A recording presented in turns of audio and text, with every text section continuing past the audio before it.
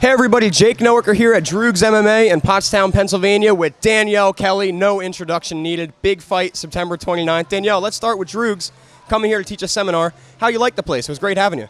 It was really cool. A lot of people showed up. Me and Jay Rigobudo taught a 4-hour seminar.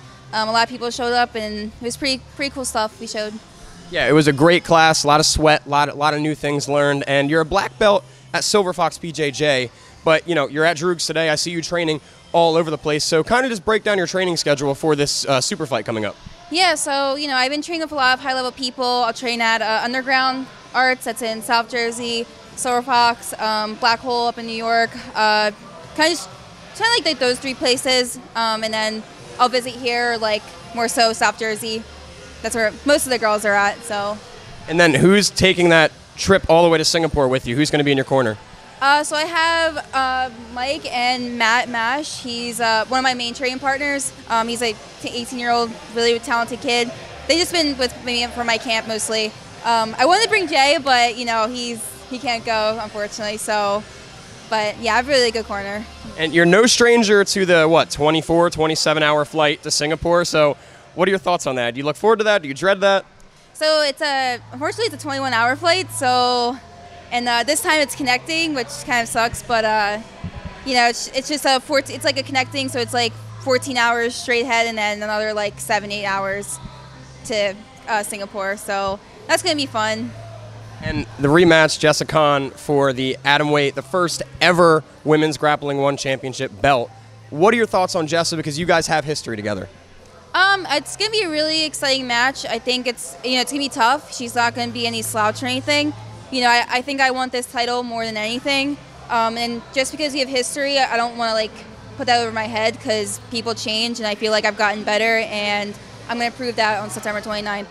I was just talking about the first match and this, you know, the revenge in quotes. Is that like extra motivation for you, or is this belt enough?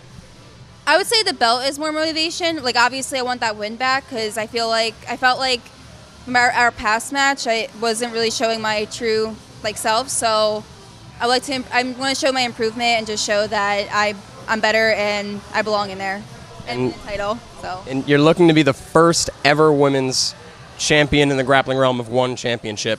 What would that mean to be the first? Because you already hold some, you know, historical accolades with one. It would be amazing because you know I worked really hard for this, and you know, putting all the years, sweat, tears, and pain, you know, once I win that title, it's all going to be worth it. You know, I've been doing this for almost 20 years, and being on a big stage like that, it's, you know, one of my main accomplishments. So going out there in a whole different country, on the other side of the world, and just putting on a good performance and winning, you know, I'll make myself and my parents proud. And then before we get you out of here, Danielle, last thing from me, I just want to give you the opportunity. You have so many fans, you know, one of the biggest followings of anyone I've interviewed, so thank you for the time. But also, anything you'd like to say to everybody? If so, take it away. Thank you to all my fans and my friends, family for all the support. My sponsors, Fuel Hunt, Evolve MMA, all my training partners have been helping me get ready for my match coming up. I wouldn't be here without you guys, and watch me on Amazon Prime September 29th. September 29th, indeed, one championship, looking to become the first ever women's grappling champion of one championship. Danielle, kick ass. Thank you. Thank you.